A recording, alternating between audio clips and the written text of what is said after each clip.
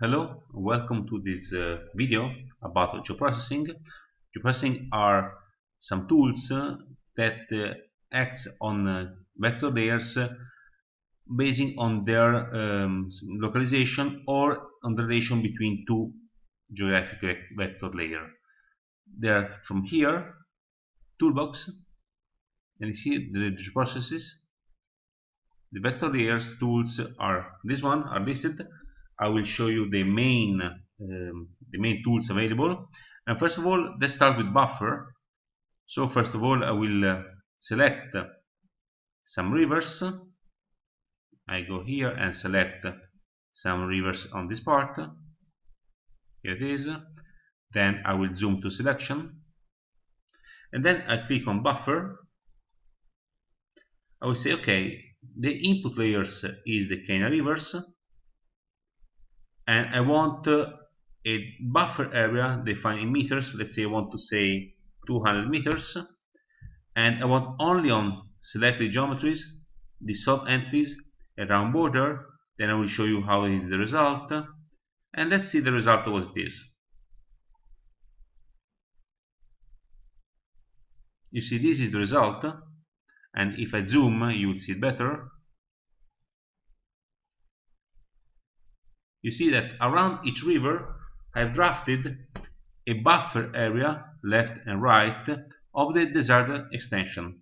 If I want to see the difference, let's say I get buffer, always rivers, maybe I increase, let's say 2 kilometers, and always I remain this.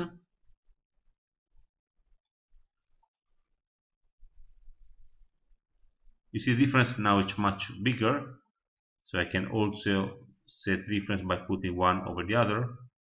You see the difference between the previous buffer and the new buffer. What it means by dissolve entities and rounded border. You see, round border is quite easy. You see here what it means rounded, that at the end of the buffer, the end will be rounded. And dissolve, you can see here that when two buffer cross each other, they are merged into only one polygon, so it's aesthetically much nicer to see. So this is buffer. Buffer can be done on one side and the other like this, or just lateral buffer. I leave always rivers, always, let's say 1000 meter. I do the same, and then see you can select left or right.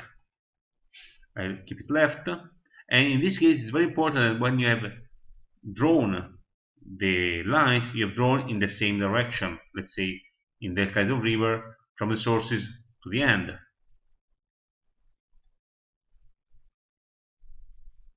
You see, in this case, I deactivate the other.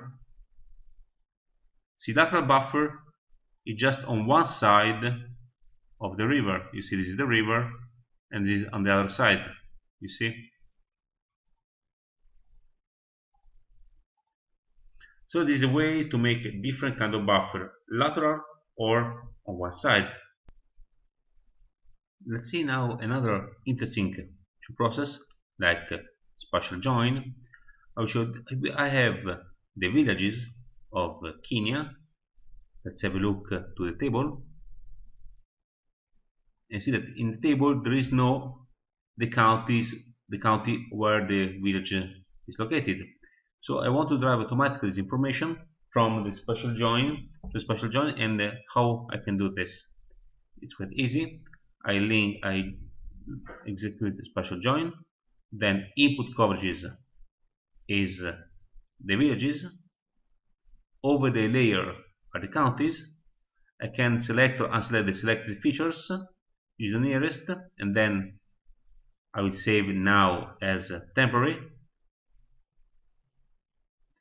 Takes a bit because there are many villages to make spatial join, but what I expect is that the output layer will be a point layer with the villages with the same location, but as well the information related to the counties.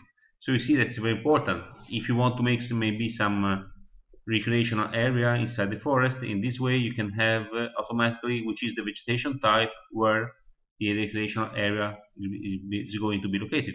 So it's interesting to derive information due to the positioning of the points. So it's going to be created. Here it is. See, first of all, it is point. I open the information and you see that together with the name, the type, is also all the information of the county where the village is located. Okay, now let's move to another country to see the next geoprocess. Here we are, Ethiopia. All this data you'll have in the mock website. And then I want to see, let's say, to split lines. Let's see that I have these rivers here, and I want to divide them into segments of 1 kilometer each. So I select the river I want to divide into segments, not all of them, they are too big. Here it is, split lines, Ethiopia rivers, into segments of let's say 1 kilometer. Okay, and then the result, as you can see, is always a line layer, for sure only with the selection. And if I zoom on it, and if I enhance the single segments, you see that there are small segments that zoom to have a better view of the desired size of I've put into input window. You see, so you have divided all the rivers in this case into small segments of 1 kilometer each. The last process I'm going to show you, it's the convex hull. Let's assume that I want to see the smallest area containing a given number of points. So let's say I zoom on it. Okay, I select some points, in this case it's villages, but can be anything.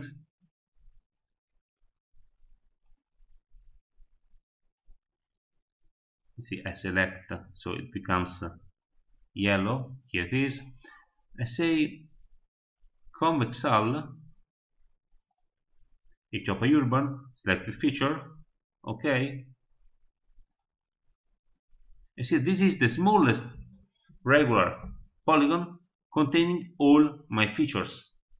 So this is an easy way to see maybe which is the best area, the smallest area that contains all my features.